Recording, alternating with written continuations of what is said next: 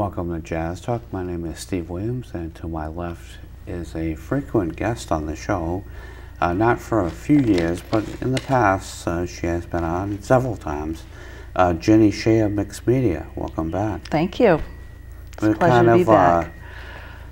Chatting on how far back we go, and I always have that conversation with people because this is my 17th year on the air, and Ginny was childless back then.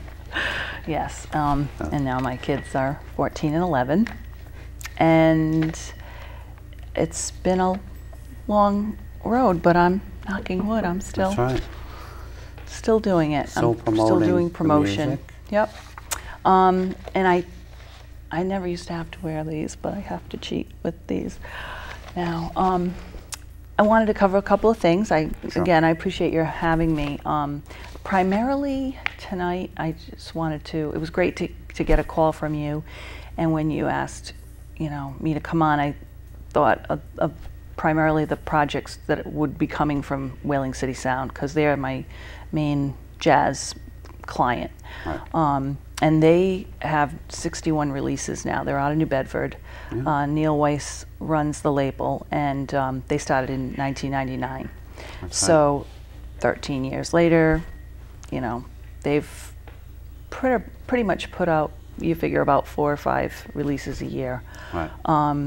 And they don't just do jazz, as you know, right, but it's a very eclectic music mix. And actually tonight they're kicking off a couple of the artists from the label will be participating in the Dartmouth Performance Jam Session series. Jim Robitaille sent me the information. The first concert's actually tonight at 8 o'clock Wednesday, but it's a Wednesday series, and it's featuring Matt Richard and Jim Robitaille duo.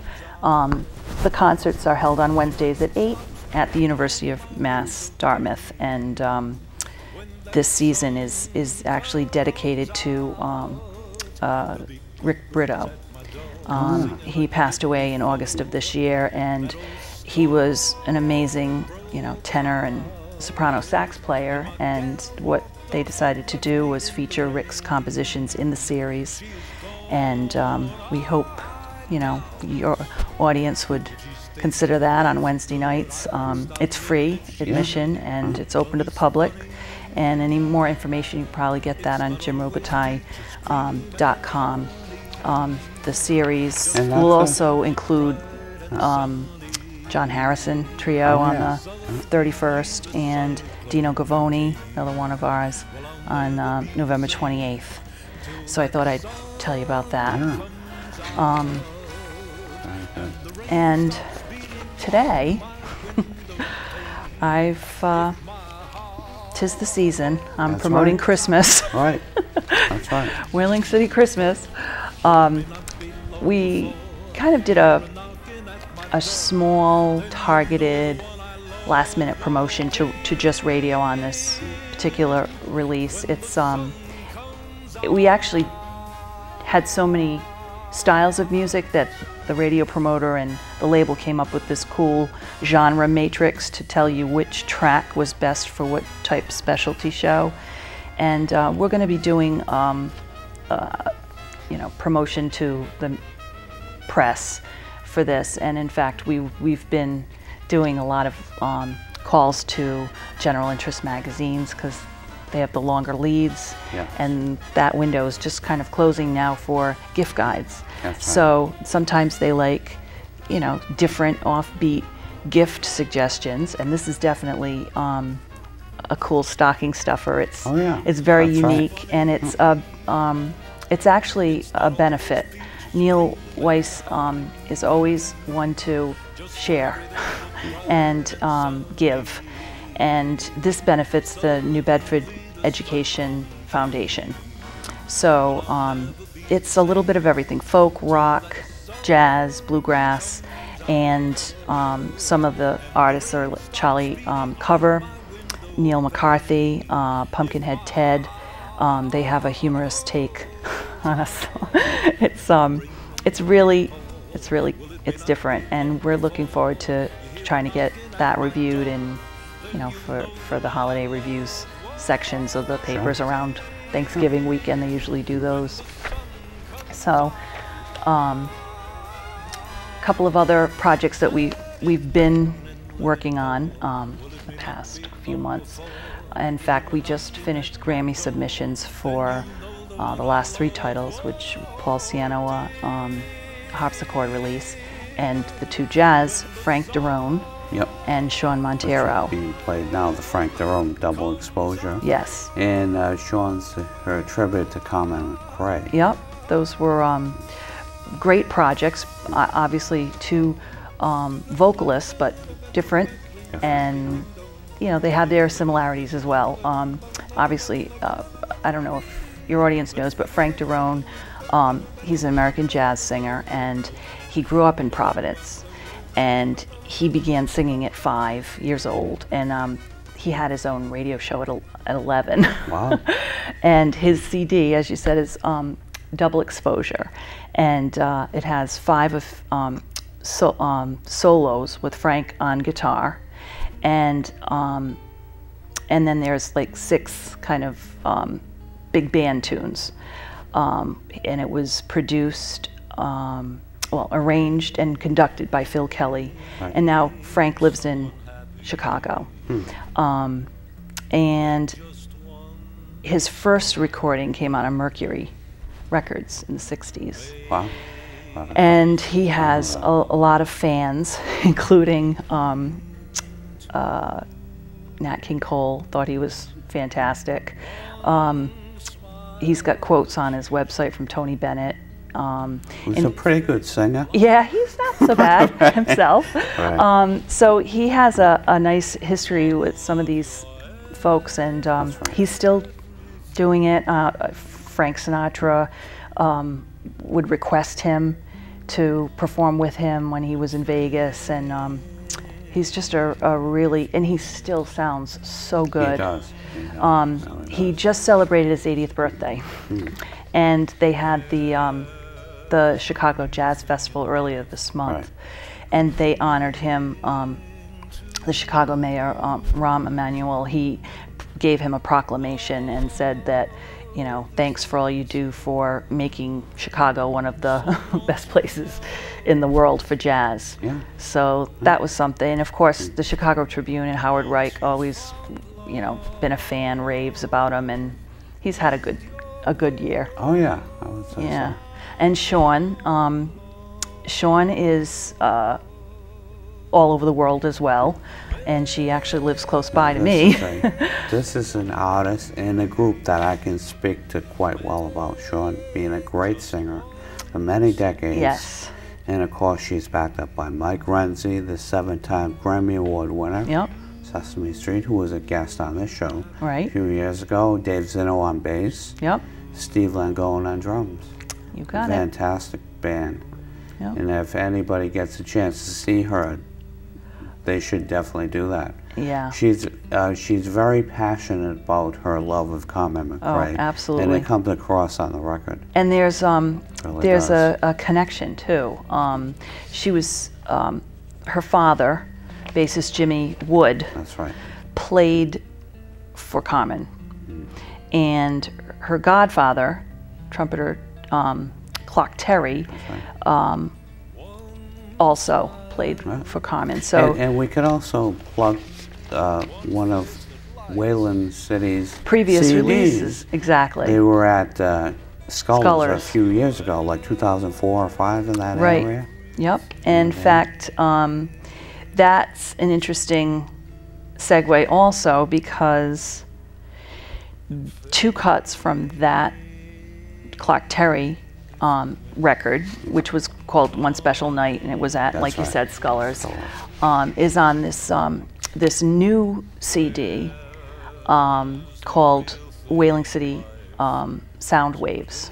And it's this blue title right there. Oh, yeah, it's brand new. It's a compilation. Right. And like I said, she has a song on there. It's a benefit for the Schwartz Center for Children. Yeah, that's great. And they serve children with special needs, and it includes Sarah Brooks, and Graceful Soul. On Joe Beck's CD. Yep, exactly. Paul Sienna, the harpsichord player, bluesman Mark T. Small, Grand Army. They're kind of alternative and cool. And of course Sean and Joe Beck and John Abercrombie and Jerry Gibbs. So it's a nice selection of what they've put out over the years, and a nice eclectic mix. Yep. So, and the show does have a little connection with some of these artists. I had Joe on in 2002. Yep. 2002. So he did a number of CDs for Neil, and they were really fantastic. Yeah. Yep. Greatly missed. I know. Really very, missed. very sad. So, so those are the projects that we've been working on. And actually there's news from the distribution end. We've been distributed. I was able to hook Whaling City up with Allegro distribution several years ago. Right. And they actually were very interested in the label due to Joe Beck, of course. Yep. And as you know, the industry has had some rough times. Yeah, rough sailing. And we are now distributed by Naxos USA. Right. And they've actually been around as long as I have been doing this. In like '87 we both started. Classical stuff they tend to and that's their primary specialty, is classical. So we were shocked and delighted that they would consider us for and distribution. During their history, they have put out jazz releases periodically. Yeah. But it's primarily a classical distributor. Right, which appealed to us because we would stand out, hopefully, and their digital market, I mean, they're the #1 independent classical music physical distributor in the United States and Canada, and as far as digital distribution, it's the world's largest digital distributor. Wow. So this is good news. It is. And we haven't officially sent out a press release on that. You've got some sneak peek information on this, but we're going to obviously be promoting that as things are finalized, the contracts are signed, and we're going to move forward. It's going to be interesting for me too, because I'm kind of the media distributor relations point person for Neil and the label. Right. So this will be a whole new way of doing things. It's going to be a new system, and obviously, as you know, the technology is ever changing and it's constantly keeping up. So it'll be, I'll have my work cut out for me, I think, just to bring the new distributor up to speed and kind of roll out the new releases and start with the next chapter. Whole different from when you started out, when it was just a fax machine and overnighting packages, right? Back in those days. It's yeah, and I can't keep saying it because I do sound so old, but when I talk about things to some of I work with some college students and they do internships for me, and I mention people and they have no idea who I'm talking to. The references are just like, and they get a kick out of some of the stories, about things that happened. And you were doing something prior to your own company. You did something for North Star for them as well. Yes, I was. They're overseas. Yeah, actually, I was doing the same thing for them. Right. For the traditional distribution. As you know, they had been one of the trailblazers in the gift market. Having music in a gift shop, believe it or not, was not all that common in the 80s, and we were actually selling cassettes. But I was kind of handling the more mainstream, going to NAIRD and the conferences to try to get the distribution going back then in the physical, and now of course there's digital, and that's a whole nother area, but we're looking forward to a new relationship with them, and they're actually in Tennessee. So, and go ahead. And the nice thing about this is that because of the advance in technology, it's no longer just a phone call or an email. You can actually Skype people these days. In fact, So I've done that with clients. Yeah. Even interviews, students are abroad.